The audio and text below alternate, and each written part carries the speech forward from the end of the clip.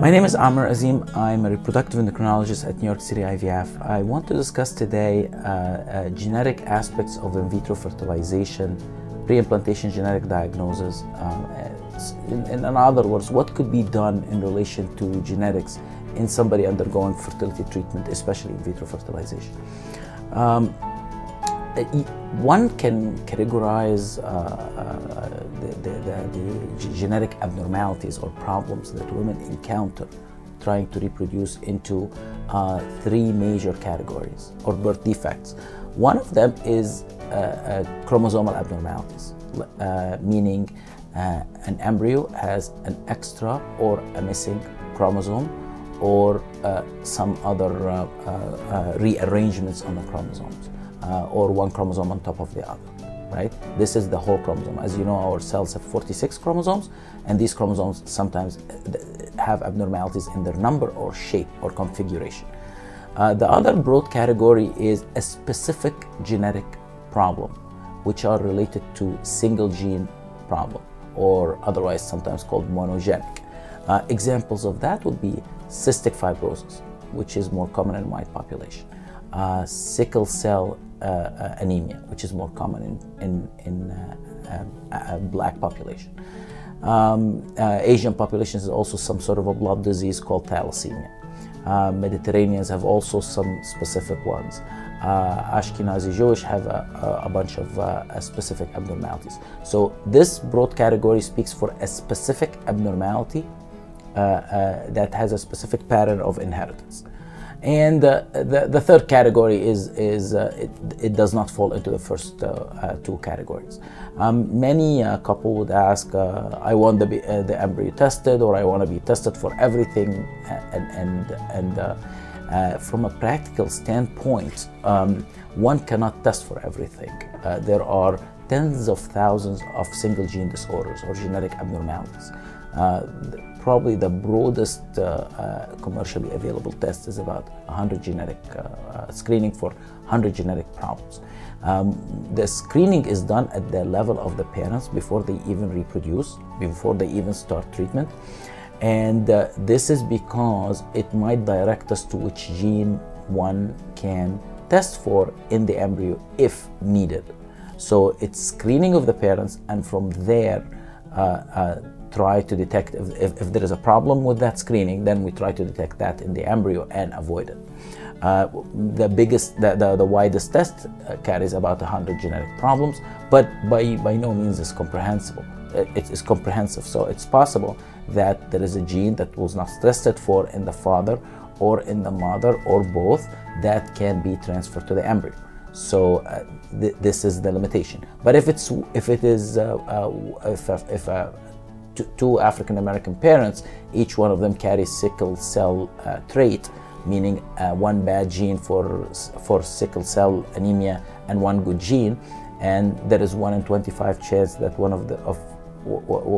in 4 or 25% chance that one of their children would be affected, that can be tested for. That's a specific abnormality. If two white parents, each one is a carrier for cystic fibrosis, and in other words, they carry one abnormal gene for cystic fibrosis and one normal gene, so there is also 1 in 4 chance that one of their children would have a cystic fibrosis disease, not just a carrier, and that can be also tested for. So whenever you have a specific genetic issue, that can be tested for in the embryo. The testing in the embryo is limited by the amount of DNA that one can get from a single cell or few cells.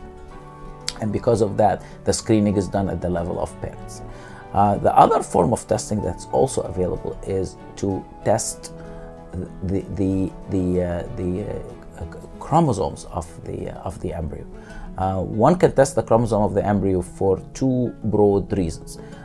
Because of chromosomally mediated recurrent pregnancy loss, meaning parents would have recurrent loss, and it's because one of the parents have an abnormal configuration of chromosomes that is passed at a higher percentage to the embryos, or one could test the embryos to improve the success of IVF, because it's well known that chromosomally normal embryos implant at a higher odds, much higher odds than chromosomally abnormal embryos. So in other words, used to improve IVF success without a specific background genetic abnormality, which is an area of controversy whether this is helpful or not, but it is an available test. The third category, where people have a genetic problem from or a birth defect from a prior child, and this will require extensive study of the data from the prior child, what was the genetic issue, if any, and based on that have extensive genetic counseling to indicate the risk of recurrence in a subsequent baby, and manage accordingly.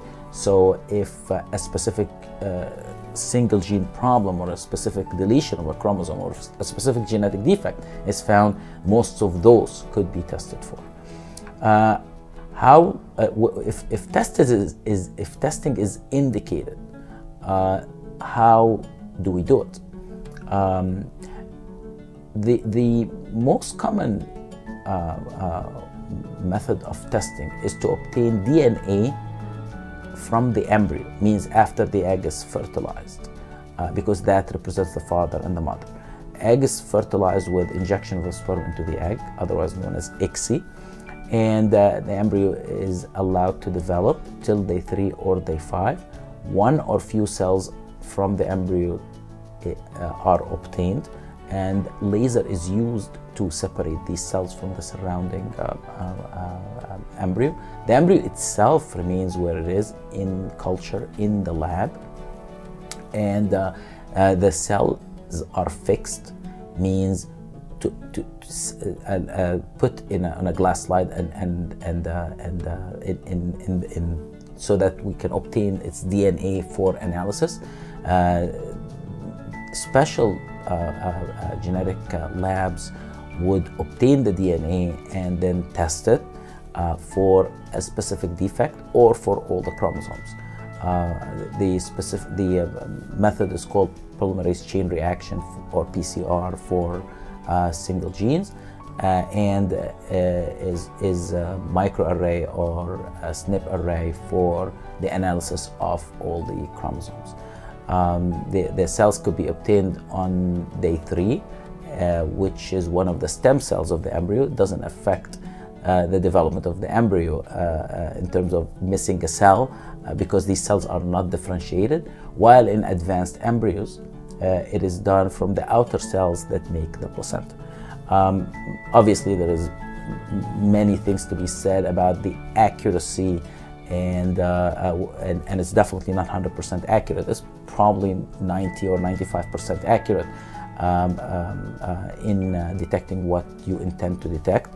And this would be a point of discussion between you and your reproductive endocrinologist if genetic testing of the embryos is indicated.